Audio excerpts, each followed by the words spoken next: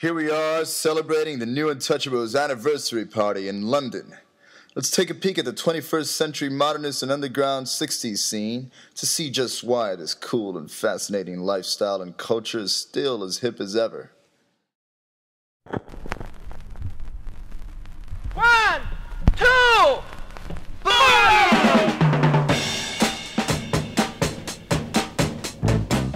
So why is modern 60s culture still relevant today? The 60s was such a prolific period for music, design and culture. You can never get bored of it. So Rob, tell me about the new Untouchables. What are they about? When did it start? Well, it started in 1997 and essentially it's an organisation that promotes mod culture and underground 60s culture. You know what to do now. So what's your favourite event? What's your favourite club of the new Untouchables and why? I guess club-wise, probably the Mousetrap because it's been running 20 years. Mousetrap is probably a favourite of mine. Do you like Mousetrap?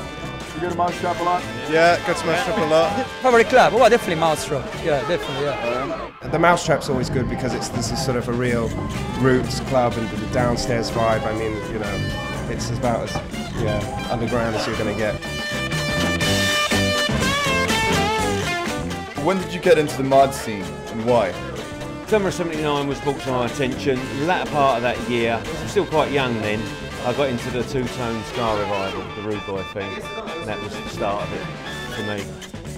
I've known Rob since, mid-80s. My wife's known him even longer. We've all been friends for a long time. The fact that he would promote clubs is just a bonus. But we're all a big group of friends that have known each other for over 20, 25 years. Yeah, the new Untouchables was one of the sort of clubs that I was going to go to. I went with a friend of mine from back home, and yeah, from then on, every other weekend going out and dancing, staying up late. My name's Nat and I play the organ. My name's Trev, I play the guitar. My name's Des, I play the drums. My name's Sky, I play the bass. You can meet people from all over the world in the same... You can look at their different threads, the country, skin and mob. You can get all of those under one umbrella. The Untouchables, new Untouchables umbrella. We did the first ever UK show, or first ever show outside America in fact, for the Sonics, the Undertones, Eli Paperboy Reed. Of course the Stax guys, which is Steve Cropper, Duck Dunn and Eddie Floyd. I mean, we've done events in Los Angeles and San Francisco. I mean, I've travelled personally to DJ in Japan and places like that, which is an amazing experience. But I think with, now, with the internet and technology and what have you, and cheap travel, it's far easier for the guys from Japan or all around Europe, for example, to come to London for the Be Bespoke or for us to go to Spain for an event.